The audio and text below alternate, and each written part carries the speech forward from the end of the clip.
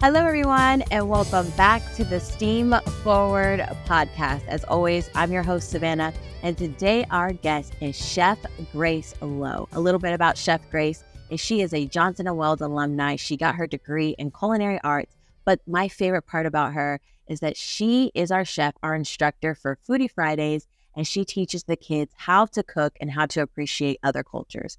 Please help me welcome Chef Grace. Hello, Miss Grace. Hi, everybody. How you doing? Hi, Savannah. You doing okay? I'm doing good. How are you doing post summer camp?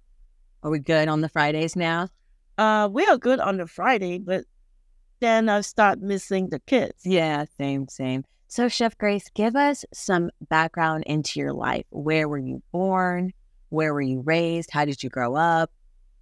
I was born in Malaysia. Mm-hmm. I was born in Malaysia in a Malaysian Chinese family. So you speak Chinese? Yes, I speak Chinese at home, and I actually I went to school. I went to a Chinese school. Mm-hmm. And how long did you live in Malaysia? I was in Malaysia until I was 16 years old. Oh, wow. Then our whole family decided to move to United States. Mm-hmm. Yes. So in Malaysia, is it predominantly Chinese in the area that you grew up in, or were you kind of like the only Chinese people? No, actually, Malaysia made out of three different the main culture groups are Chinese, Malay, and Hindu.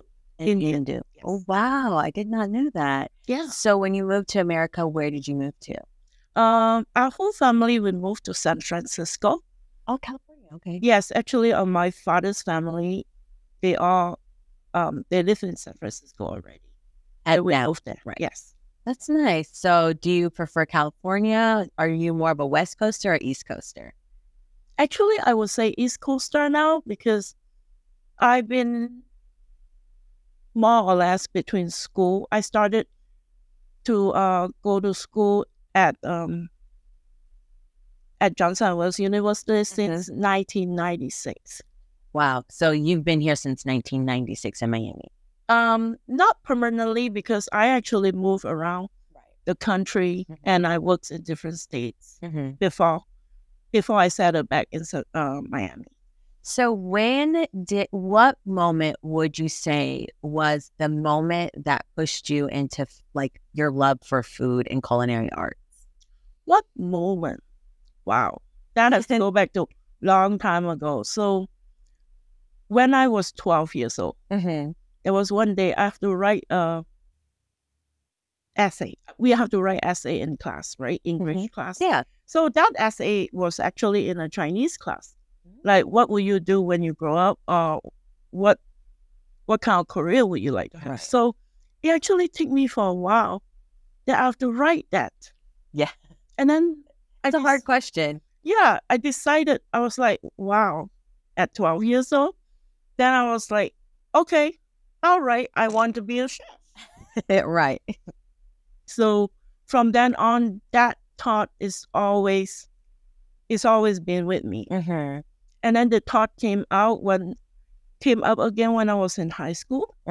Because, I grew up in a Chinese family. Yeah. So my parents would not, my parents actually very supportive. Right. My mom always tell me, you don't want to be a chef. You don't want to work in the kitchens because it's so much hard work. Right. You have to stand from 10 o'clock in the morning, and then you have to work until 10 at night when the restaurant closed. Yeah. So it's like, that's a lot of labor. I mean, you're going to school, you want to be a professional. Right. Like a lawyer, a doctor. A lawyer, a doctor, an engineer. Yeah. There's always three choices. So growing up, my thought changed a little bit. I was like, I guess I would just be a nurse. But then I was in high school, but the thought keep coming back to me that I think I want to be a chef. I want to work in the kitchen. Also besides loving to cook, one of the main reasons I love hospitality. Oh, yes. Hospitality industry. So that was like the main motivation too. Why do you enjoy the hospitality? I love hotels. Same.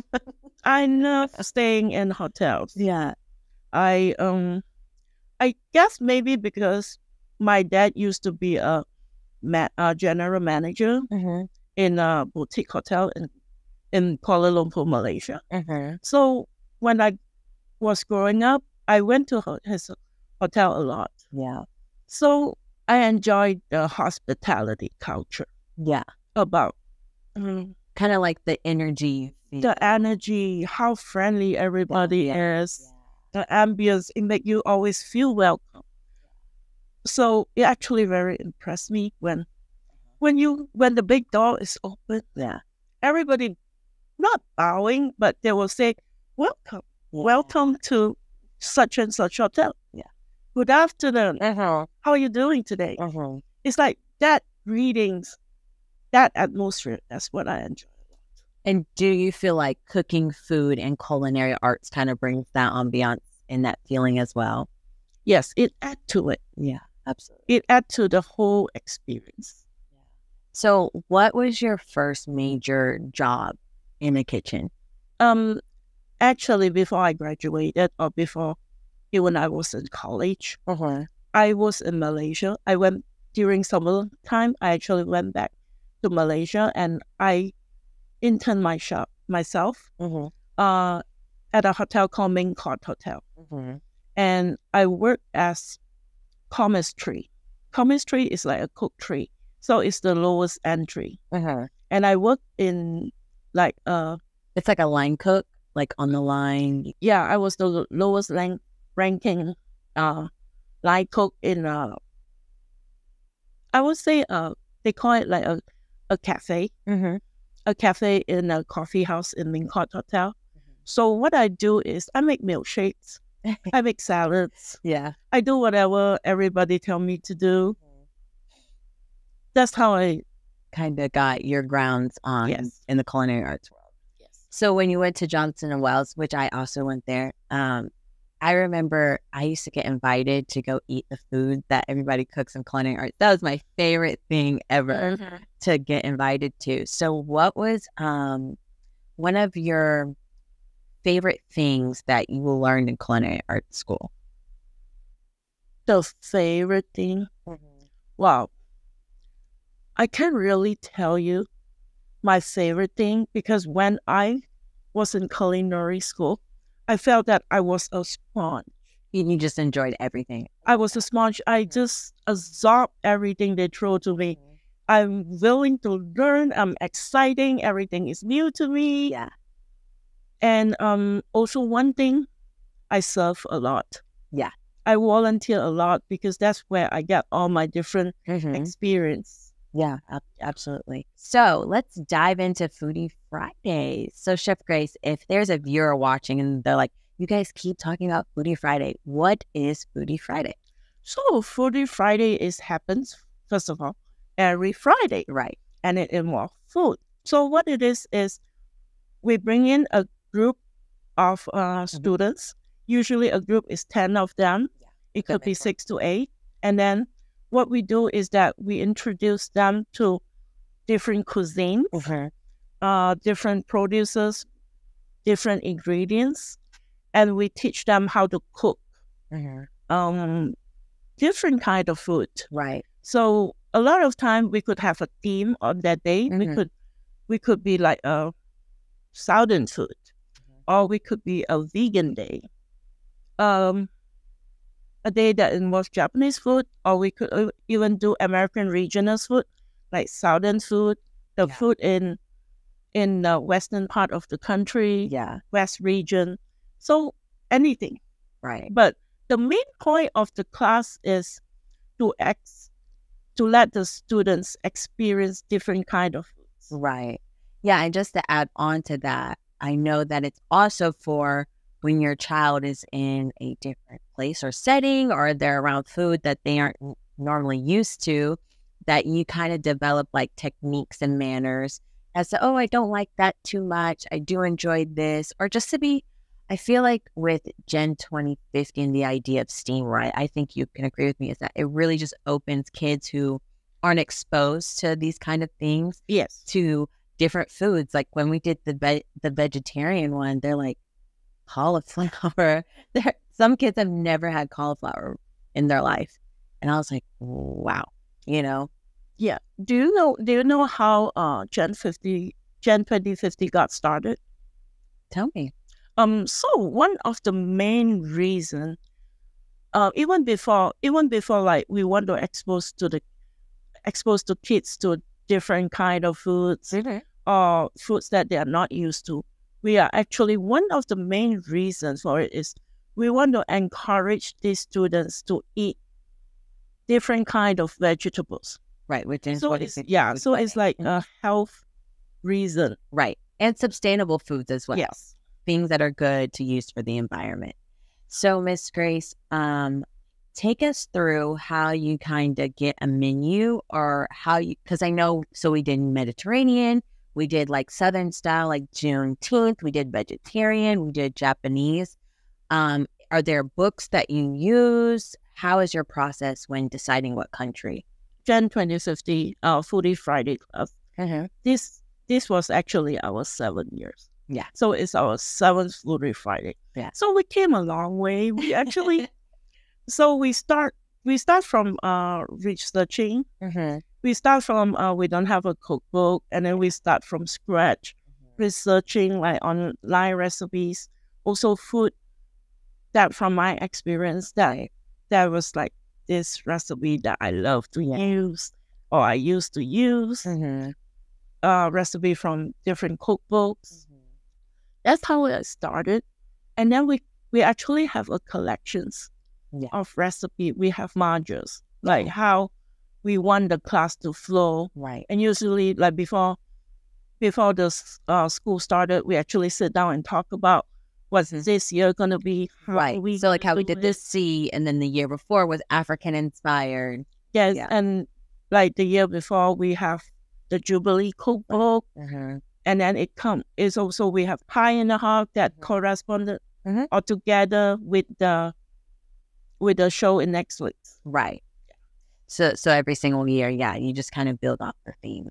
And so can you tell with the viewers what they did with, because we did the sea and the water, what the students did that different this year with fish than they normally do? Oh, this year is very fun. We actually get to, our students actually get to go to this organic farm where they raise their own tilapia. Is it tilapia or African perch? So it's a kind of tilapia, African perch. And every Thursday they get different group of students get to go to the farm and they get to fish. Yeah, that was fun. I went before with them, and somehow that day they only catch like little tiny fish. Right. So when they catch the little tiny fish, we they say, please don't bring them back. Yeah, we cannot do anything. So they actually throw the fishing net to net some bigger size fish. And when they come back, we teach them how to clean the fish. First, we have to teach them how to kill the fish, clean the fish, scale the fish. Yeah. And we actually fillet them, and we make it into, we put it in the menu with our Foodie Friday food. Yeah. It was definitely delicious, if I can say for myself. And I think that if I was in middle school, I don't think I've ever caught a fish, skinned a fish, gutted a fish, and then prepared it. We are very lucky. We actually have a lot of kids that they did a really good job. Yeah. They are like a pro. I believe it. They probably do it at home or whatever the case may be. So, Chef Grace, you have about over close to 25 years of experience in culinary arts. And so, if you could express to people, what message are you trying to send when you're preparing food and you're serving people? What is it that you would want somebody to feel in that moment? Enjoy. Just enjoy? Enjoy yourself. Yeah. Enjoy every single moment, because you know how cooking can be so therapeutic? I agree. And when you're enjoying, really, really good food. Yeah. So when the food is really, really delicious, the food is talking to me. Yeah. Yeah. That is so good. Yeah. Yeah. Well, Chef Grace, we thank you so much for all of your experience coming on the podcast. And we like to end with a word of the day. So if you could wrap up kind of you being our Foodie Friday chef and your culinary arts experience into one word, what would that word be? Inspire. And why is that? It inspires me. When I think about my experience with Foodie Friday with the students, watching them learn actually inspire me. Love that. Yeah, I agree.